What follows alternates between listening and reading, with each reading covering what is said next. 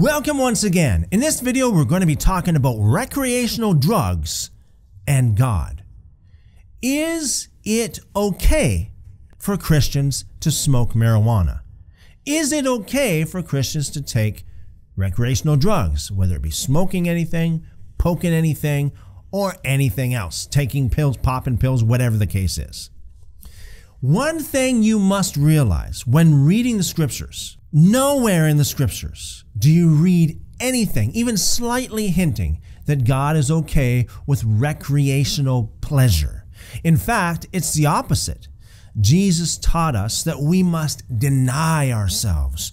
We must humble ourselves. You know, the law of God, God's ways teach us that we should deny our own pleasure to bless other people. Now, recreational drugs is the opposite. Recreational drugs is all about your pleasure. It's all about getting high. And the more you get addicted to recreational drugs, the more you will get high at any cost, even if it means ripping people off and even if it means hurting people. It's all about self. It's all about pleasure. Jesus taught us the opposite. We need to deny ourselves. We need to humble ourselves. Actually, it even teaches us in the scriptures about fasting.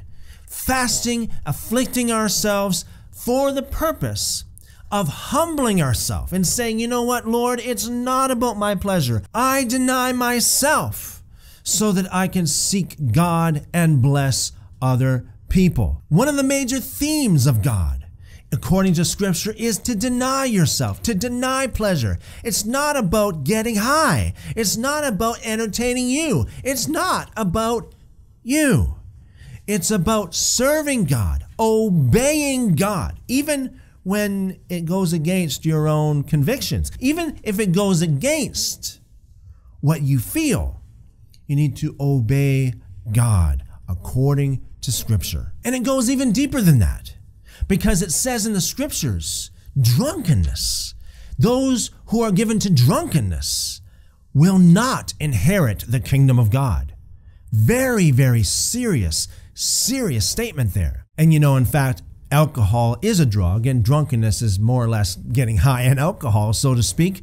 So in that sense, the scripture says getting high, drunkenness, is against the will of God for your life. But it doesn't stop there. The scriptures also speak against pharmakia.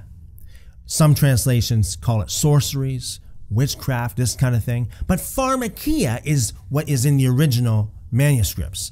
Pharmakia is a word that we get our word pharmacy from. Now we know that God is not against medical drugs, okay? Now I know a lot of people try to use that excuse for using recreational drugs, just saying that it's for medical reasons. Now we know that God is not against using medicine. I'm talking about true, honest, good medicine that really does improve your health, because we see that throughout the scriptures. But pharmakia, recreational drugs, that is primarily used just to get high, is absolutely forbidden in scripture. Anybody who claims to be a Christian ought not to ever touch recreational drugs. It is indeed a sin. Until next time, as always, seek God with all your heart.